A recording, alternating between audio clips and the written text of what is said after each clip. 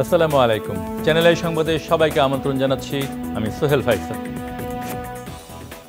বিস্তারিত সংবাদের শুরুতে জানিয়ে দিচ্ছি সুপার ফ্রেশ সয়াবিন অয়েল সংবাদ শিরোনামগুলো। বান্দরবানের তমব্রু ও ঘুমধুমের পর কক্সবাজারের পালংখালী সীমান্তে মিয়ানমারের গোলাবর্ষণ, কৃষিকাজ ও মাছ ধরা বন্ধ। জো বাইডেনকে বাংলাদেশ সফরের আমন্ত্রণ জানালেন প্রধানমন্ত্রী শেখ হাসিনা। নিউ ইয়র্কে মার্কিন প্রেসিডেন্টের অভ্যর্থনা। মুন্সিগঞ্জে বুধবার বিএনপি পুলিশ সংঘর্ষে আহত যুবদল নেতা শাওনের মৃত্যু, প্রতিবাদে শনিবার সারা দেশে বিএনপির বিক্ষোভ। জঙ্গিবাদ সন্ত্রাসবাদ মোকাবেলায় প্রধান ভূমিকা রাখতে পারে সংস্কৃতি, বললেন রাষ্ট্রপতি। শিল্পকলা পদক প্রদান। এবং দেশে ফিরে বীর কন্যাদের প্রধানমন্ত্রীর পুরস্কারের ঘোষণা, বাফুফের সাথে বৈঠকে উন্নত প্রশিক্ষণ ও বেতন ভাতা বৃদ্ধির আশ্বাস। আমার জীবন এখন ফুরফুরা। আনোয়ার শীট সব সিজনেই ফিট। প্রিয় দর্শক, সংবাদ শিরোনামগুলো জানাচ্ছিলাম। এখনকার এই সংবাদ আয়োজন একই সঙ্গে চ্যানেলে ইউটিউব চ্যানেল এবং ফেসবুক ভেরিফাইড পেজে লাইভ স্ট্রিম হচ্ছে। এখন যাচ্ছে বিস্তারিত সংবাদে। বান্দরবান সীমান্তের পর এবার কক্সবাজারের পালংখালী সীমান্তে গোলাগুলির ঘটনা ঘটেছে। থেমে থেমে মিয়ানমার সীমান্তে চলছে গোলাবর্ষণের ঘটনা। অপ্রীতিকর ঘটনা এড়াতে সীমান্ত এলাকায় কৃষক ও জেলেদের যেতে দিচ্ছে না বিজিবি। গত ৮-১০ দিন ধরে কৃষিকাজ ও নদীতে মাছ ধরা বন্ধ থাকায় কষ্টে আছেন স্থানীয়রা। সেই সাথে আতঙ্ক বিরাজ করছে সীমান্ত এলাকায়। মাঝারুল হক মান্নার বিস্তারিত রিপোর্ট। বান্দরবানের ঘুমধুমের তমরুর পশ্চিম পাড়ায় বিজিবির চেকপোস্ট। চলাচলকারী যাত্রীদের গাড়িতে তল্লাশির পাশাপাশি জিজ্ঞাসাবাদ করা হয়। সে সময় রোহিঙ্গা পরিবারের অনেক সদস্যকে ক্যাম্পে ফিরে যেতে বলেন বিজিবি সদস্যরা। বান্দরবানের কোনাপাড়া সীমান্ত থেকে আসা এক পরিবার জানায়, প্রতিদিন আতঙ্কের মধ্যে দিন কাটাচ্ছেন তারা। মাঝে মধ্যে যে গুলির শব্দগুলো শোনা যায়, তখন আমরা অনেকটা স্থানীয় জনসাধারণের সাথে যেটা কথা বলতেছি, এদের মধ্যে একটা ভীতি কাজ করতেছে। আর দুঃখের একটা সময় হারাইতেছি। ৮ দিন ভিতর 8 দিন নদীর হবে আর কি। সেখানে থাকা অবস্থায় গোলাবর্ষণের শব্দ শোনা যায়। বিজিবির সদস্যরা নিশ্চিত করেন, তমব্রুর থেকে প্রায় 5 কিলোমিটার দূরে পালংখালী সীমান্তে গোলাবর্ষণের ঘটনা ঘটেছে। পরে ওই এলাকায় পৌঁছানোর পর ঘটনার সত্যতা পাওয়া যায়। মিয়ানমারের অভ্যন্তরের কোয়াংচিবং এলাকায় গোলাবর্ষণের শব্দ 1.5 থেকে 2 কিলোমিটার দূর থেকে শোনা যায়। বই লাগে, তারপরে পড়তে হয়। সার্চ করে দিই, করতে পারেন, সার্চ করে কঙ্গুর পারি গিয়া করে না পারে দেরি, তারা গুলি মারে, বোম মারে। সীমান্তের বাহারপাড়া ও আঞ্জিমান পাড়ার বাসিন্দাদের বেশিরভাগই কৃষক ও মৎস্যজীবী। মিয়ানমারের গোলাবর্ষণের কারণে তারা তাদের কৃষি জমিতে যেতে পারছেন না, বন্ধ আছে মাছ ধরা। এখন মার দে তো চলে গিয়ে ডরাই রে ঠাস ঠাস ফুডের সাইডের ঠুস ঘুরে আমাদের বাম সাইডের থেকে ধোঁয়া উঠছে বেশি, আজ অসম্ভব বেশি। 9টার থেকে শুরু। জরুরি পরিস্থিতিতে যাতে বাসিন্দাদের সরিয়ে নেওয়া যায়, সেজন্য ঘরে ঘরে গিয়ে তালিকা করছেন বিজিবি সদস্যরা। এরা বলছে দেশের বর্ডারের অবস্থা খুব খারাপ, আমরা বাড়ি বাড়ি যাই লেস করছি যে কতটুকু মানুষ লোক আছে, এগুলারে কোথায় রাখতে হবে। এটা দেশের অবস্থা খারাপ, কিন্তু বর্ডার তো সরাই এরকম এই জন্য করতেছি। গোলাবর্ষণের ঘটনা ঘটলেও কিছু মাদ্রাসা খোলা থাকতে দেখা যায়। বান্দরবনের সীমান্তের গোলাগুলির ঘটনার পর এবার কক্সবাজারের পালংখালীতে গোলাবর্ষণের ঘটনা শুরু হয়েছে সকাল থেকেই। তবে স্থানীয় কৃষক এবং মৎস্যজীবীরা বলছেন, গত কয়েকদিন ধরে এই গোলাবর্ষণের ঘটনা তারা দেখে আসছেন এবং প্রচণ্ড শব্দের কারণে তারা কৃষিকাজ এবং মৎস্য কাজ বা মৎস্য ধরা বন্ধ রেখেছেন। তারা বলছেন, এই গোলাবর্ষণের ঘটনা বন্ধ না হওয়া পর্যন্ত তাদের যে স্বাভাবিক কাজকর্ম, সেই কাজকর্মে ফিরে যেতে পারবেন না। কক্সবাজারের পালংখালী থেকে মাঝারুল হক মান্না, চ্যানেল আই। প্রধানমন্ত্রী শেখ হাসিনা নিউ ইয়র্কে মার্কিন প্রেসিডেন্ট জো বাইডেন আয়োজিত অভ্যর্থনা অনুষ্ঠানে যোগ দেন। বাইডেন ও তার পত্নী অনুষ্ঠানে প্রধানমন্ত্রী শেখ হাসিনাকে উষ্ণ অভ্যর্থনা জানান। জো বাইডেনকে বাংলাদেশ সফরে আমন্ত্রণ জানান প্রধানমন্ত্রী। জাতিসংঘ সাধারণ পরিষদের ৭৭তম অধিবেশনের অংশগ্রহণের জন্য নিউ ইয়র্কে আসা রাষ্ট্র ও সরকার প্রধানদের সম্মানে মার্কিন প্রেসিডেন্ট ও তার পত্নী আমেরিকান মিউজিয়াম অব ন্যাচারাল হিস্টোরিতে এ আয়োজন করেন। প্রধানমন্ত্রী শেখ হাসিনা বলেছেন, বড় ধরনের সংকটে রূপ নেওয়ার আগেই অ্যান্টি মাইক্রোবিয়াল রেজিস্ট্যান্স AMR প্রতিরোধে টেকসই রাজনৈতিক সদিচ্ছা ও পদক্ষেপ গ্রহণ করা প্রয়োজন। নিউ ইয়র্কের লেক্সিংটন হোটেলে অ্যান্টি মাইক্রোবিয়াল রেজিস্ট্যান্স বিষয়ে প্রাতরাশ বৈঠকের শুরুতে প্রধানমন্ত্রী বলেন, AMR এমন একটি সমস্যা যা সংকটে রূপ নিতে পারে। এতে বিশ্বজুড়ে লাখ লাখ মানুষের প্রাণহানি হতে পারে। এটি প্রতিরোধে টেকসই রাজনৈতিক সদিচ্ছা ও পদক্ষেপ এখনই গ্রহণ করতে হবে। প্রধানমন্ত্রী বলেন, AMR প্রতিরোধে গণসচেতনতা সৃষ্টির বিকল্প নেই।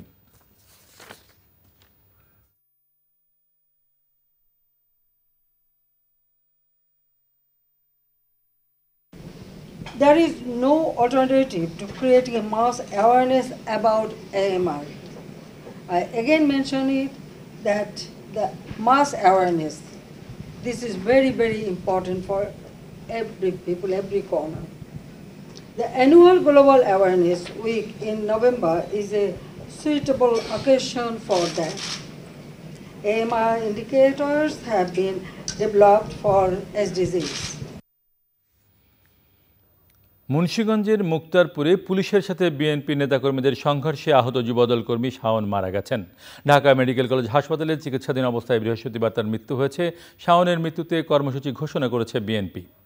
শুক্রবার বাদ জুমা নয়াপল্টনে বিএনপি কেন্দ্রীয় কার্যালয়ের সামনে জানাজার নামাজ ও সারা দেশে গায়েবানা জানাজা হবে। শনিবার ঢাকা মহানগর সহ সারা দেশে বিক্ষোভ সমাবেশ করবে যুবদল। বুধবার কেন্দ্রীয় কর্মসূচির অংশ হিসেবে মুন্সিগঞ্জের মুক্তারপুরে বিএনপি বিক্ষোভ মিছিলের সময় পুলিশ ও বিএনপি নেতাকর্মীদের মধ্যে দফায় দফায় সংঘর্ষ হয়। সংঘর্ষে শাওনসহ কমপক্ষে 50 জন আহত হয়।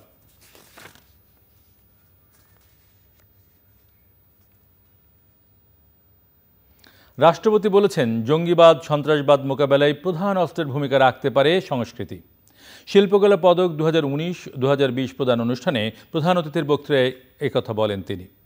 বাংলাদেশ শিল্পকলা একাডেমির জাতীয় নাট্যশালা মিলনায়তনে পদক বিতরণে ভার্চুয়ালি যোগ দেন রাষ্ট্রপতি মোহাম্মদ আব্দুল হামিদ।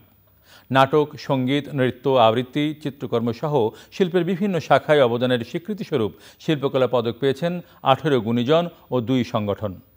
যাযাবর মিন্টুর রিপোর্ট।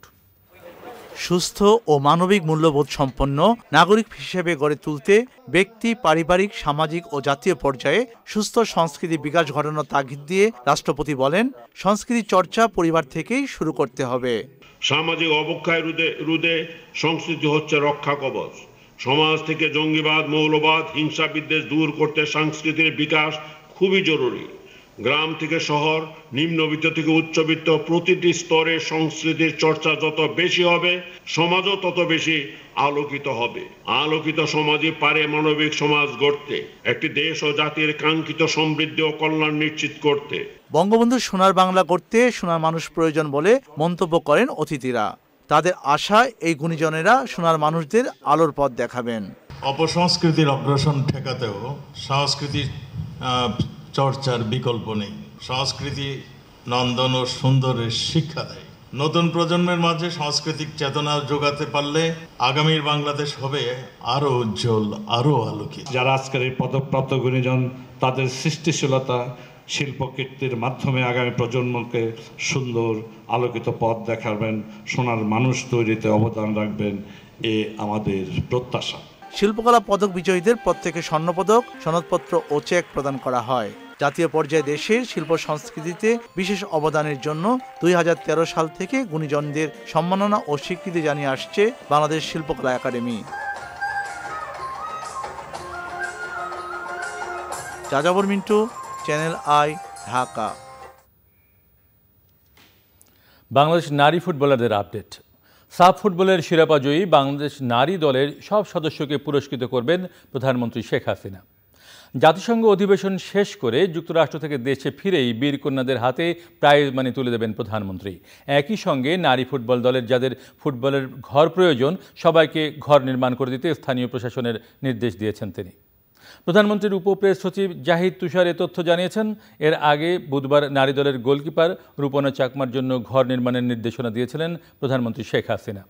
এছাড়াও চ্যাম্পিয়ন দলের অন্য খেলোয়াড়দের বাড়িঘরের খোঁজখবর নিতেও নির্দেশনা দিয়েছেন প্রধানমন্ত্রী।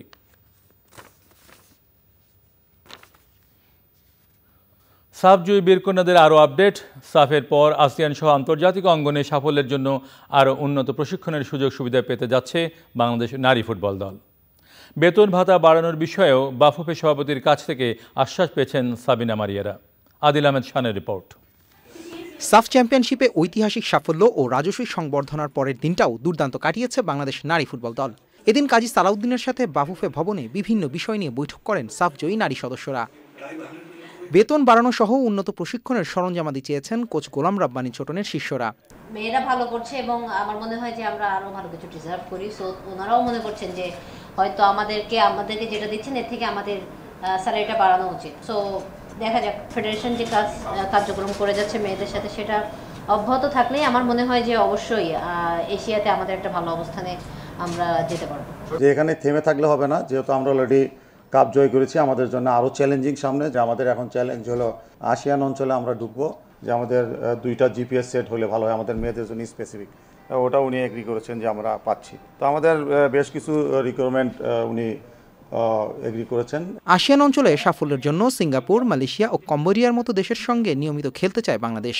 2024-এ এএফসির বয়সভিত্তিক টুর্নামেন্ট সহ অলিম্পিকের বাছাইয়ে টেকার লক্ষ্য নারী ফুটবলারদের। ফোকাস হলো আপনার অলিম্পিক সিনিয়র টিমের অলিম্পিক কোয়ালিফাই করা এবং 2024-এ সাপ আমাদের যে সাপ খেলে আসলাম এটাকে আসলে লক্ষ্য নিয়ে আমরা আগাচ্ছি আর কি। সামনের ফুটবল চ্যালেঞ্জগুলোকে সাফল্য দিয়ে পার করতে চান দেশবাসীর ভালোবাসায় সিক্ত মেয়েরা। রুমে থাকি তো আমাদের ম্যাচের আগে মানে বের হওয়ার আগে বা গেমের মাঠে নামার আগে আমরা সবাই মানে যার যার চুল লম্বা হয় মানে লম্বা থাকে তারা আমার কাছে এসে বলতে চায়। খেলার মধ্যে যদি ওরা ভালো খেলে ওইটাই গিফট হিসেবে আমি নিই। টেম্পা থাকাকালীনই আমাদের ফ্যামিলি হচ্ছে অনেক এক্সাইটেড যে আমরা প্রথমবার একটা ইতিহাস করেছি।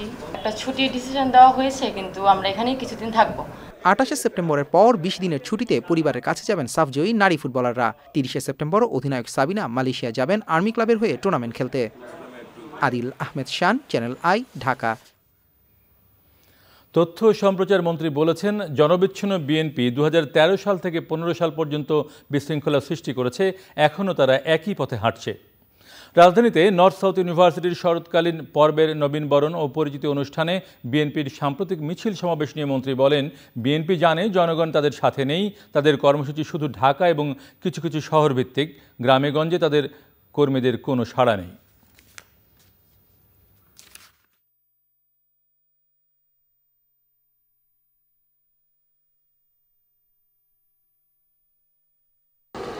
আমরা গত কয়েকদিন ধরে দেখছি যে বিএনপির মিছিলে তারা বাঁশের লাঠি, কাঠের লাঠি, লোহার রড নিয়ে তারা মিছিল করছে।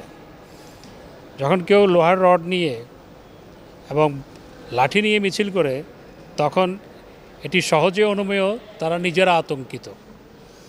আর এটির আরেকটি কারণ আছে, আপনারা জানেন যে তারা অতীতে জনগণের উপর হামলা পরিচালনা করেছে, পুলিশের উপর হামলা পরিচালনা করেছে। গতকাল মুন্সিগঞ্জে পুলিশের উপর হামলা পরিচালনা করেছে।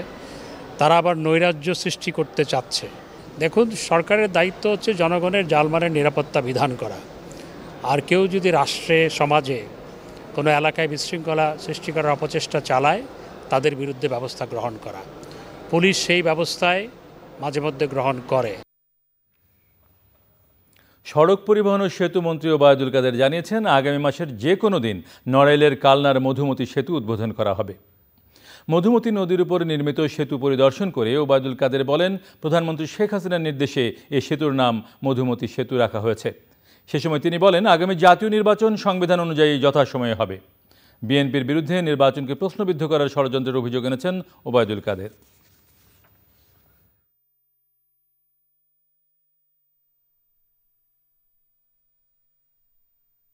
এই সেতু আর কালনা সেতু বলা যাবে না, এই সেতু মধুমতি সেতু। প্রধানমন্ত্রী শেখ হাসিনা এই সেতুতে নামকরণ করেছেন মধুমতি সেতু নামে, কাজে এটা মধুমতি সেতু। বিএনপি নেতারা বলেছেন সরকারের সময় শেষ হয়ে এসেছে, তাদের বিদায় নিতে হবে, মানুষ আর তাদের চায় না। সরকার মুখে গণতন্ত্রের কথা বললেও সংসদে একদলীয় শাসন প্রতিষ্ঠা করেছে। বিকেলে রাজধানীর যাত্রাবাড়িতে ঢাকা মহানগর দক্ষিণ বিএনপির ডেমরা যাত্রাবাড়ি জোন আয়োজিত সমাবেশে নেতারা এসব কথা বলেন। জ্বালানি ও নিত্য প্রয়োজনীয় দ্রব্যের দাম কমাতে এবং লোডশেডিং মুক্ত করার দাবি জানান নেতারা।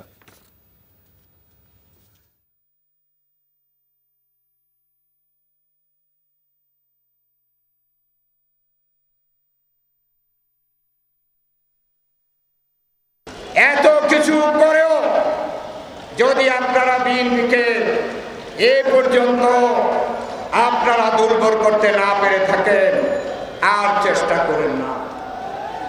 কেন আপনারা এখন চিহ্নিত হচ্ছেন, জনগণের কাছে চিহ্নিত হচ্ছেন। কেন জনগণের কথা আমরা যারা বলছি তাদের বিরুদ্ধে আপনারা দাঁড়াচ্ছেন, আমাদেরকে লাঠিপিটা করছেন। তাই জনগণ আপনাদেরকে চিহ্নিত করে বলছে, ইনশাল্লাহ বেশি দিন সময় নাই, আপনাদের বিচার হবে।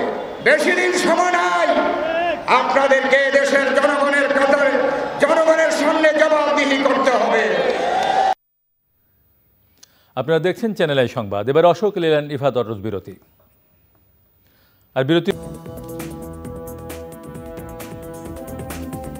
সংবাদে আবার আমন্ত্রণ।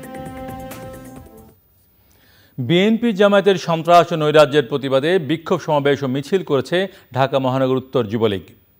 রাজধানীর শ্যামলী মাঠে বিক্ষোভ সমাবেশে যুবলীগের নেতারা বলেন, বিএনপি একটি সন্ত্রাসী দল, তাই তাদের সন্ত্রাসী কর্মকাণ্ড ঠেকাতে মাঠে থাকবে যুবলীগ। তারা বলেন, কোনো শান্তিপূর্ণ আন্দোলনে যুবলীগ বাধা দেবে না, তবে দেশের মানুষ যদি আক্রান্ত হয় তবে যুবলীগ তা প্রতিহত করবে।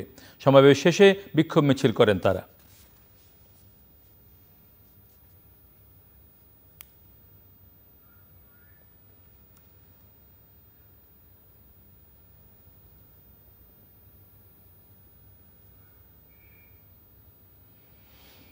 বাংলাদেশ গ্লোবাল ইসমাইলি সিভিক দিবস উদযাপন হয়েছে। দিনটিকে ঘিরে ইসমাইলি সম্প্রদায়ের স্বেচ্ছাসেবকরা 1000 গাছ লাগানোর উদ্যোগ নিয়েছেন।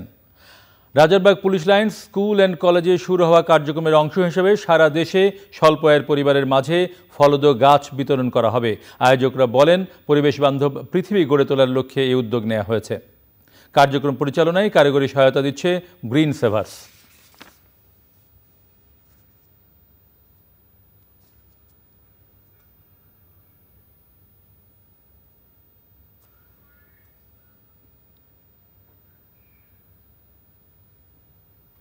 এবারে কৃষি সংবাদ।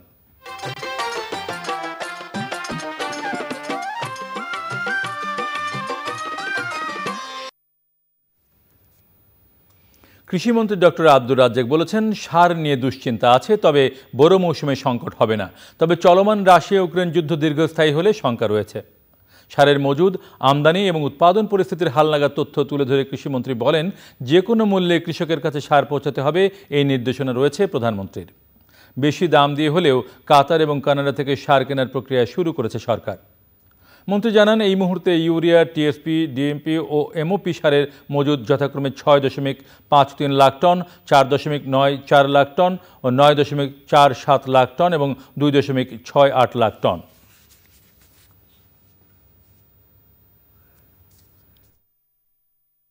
সার নিয়ে আমাদের মধ্যেও দুশ্চিন্তা রয়েছে। তারপরেও আমরা বলবো, এখন পর্যন্ত যে আমরা উদ্যোগ গ্রহণ করেছি, যেমন কানাডা দাম যাই হোক তারা বলেছে আমাদেরকে 5 লক্ষ টন পটাশিয়াম তারা দিবে। টিএসপি এটা তিউনেশিয়ার উপর কোনোই নাই, আমরা আনতে পারবো মরক্কো থেকে, মরক্কোর কাছেও যথেষ্ট পরিমাণই আছে। ইউরিয়া আমাদের, এই যে আরেকটা দিক হলো যে আমাদের 2টা মাত্র সার কারখানা চলতেছে, আর বাকিগুলো সব বন্ধ। তো স্থানীয় উৎপাদন হবে না, কিন্তু মাননীয় প্রধানমন্ত্রী আমাদের ক্যাবিনেটে বলে দিয়েছে যে সার বিদেশ থেকে যেখান থেকেই হোক সারের কোনো ঘাটতি রাখা যাবে না, সার আনতে হবে। এবং সেই জন্য আমরা উদ্যোগ গ্রহণ করেছি। ইনশাল্লাহ আগামী বুড়ো পর্যন্ত আমাদের যে উদ্যোগ আছে, কোনো যদি প্রাকৃতিক দুর্যোগ বা আন্তর্জাতিক পরিস্থিতি, বিশ্ব পরিস্থিতি যদি খুব অস্বাভাবিক না হয়, পরিস্থিতি এখন যেরকম আছে এরকম হলেও আমরা মনে হয় যে সারের আগামী বুড়ো পর্যন্ত আমরা সামলাতে পারব। এখন দেখবেন প্রকৃতি সংবাদ।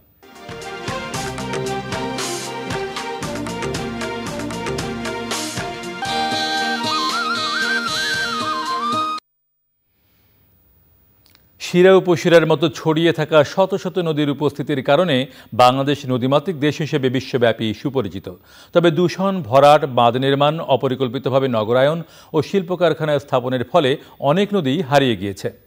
দেশে বর্তমানে টিকে থাকা নদীগুলোও বিভিন্ন কারণে বিপন্ন। প্রকৃতির সংবাদে দেখুন বাংলাদেশের বিপন্ন নদ নদী নিয়ে শামীম আহমেদের ডেস্ক রিপোর্ট।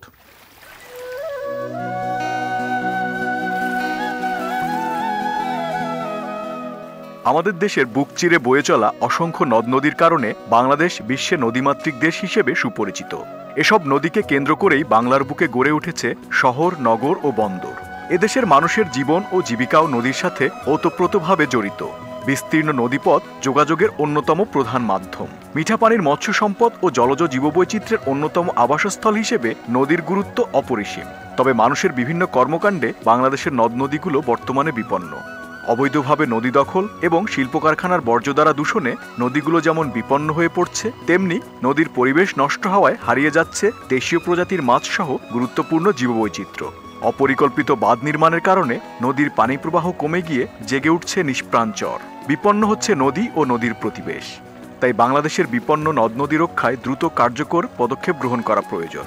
নদীর স্বাভাবিক গতিপ্রবাহ ঠিক রাখা ও ক্ষতিকর কর্মকাণ্ড বন্ধ করার মাধ্যমে যেমন রক্ষা পাবে নদ নদী, তেমনি টিকে থাকবে হাজার বছরের ঐতিহ্যে লালিত বাঙালি সংস্কৃতি। শামীম আহমেদ, প্রকৃতি ও জীবন ডেস্ক, চ্যানেল আই। এবারে পপুলার লাইফ ইন্স্যুরেন্স বাণিজ্য সংবাদ।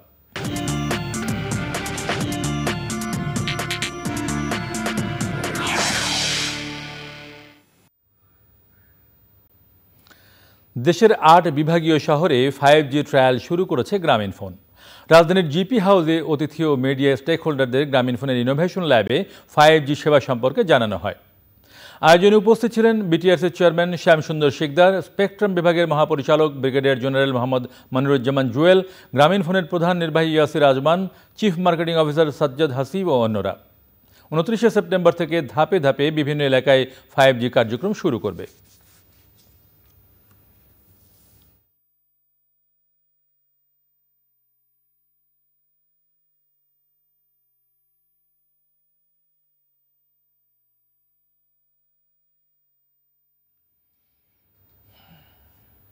এবারে পার্টেক স্পোর্টস খেলার খবর।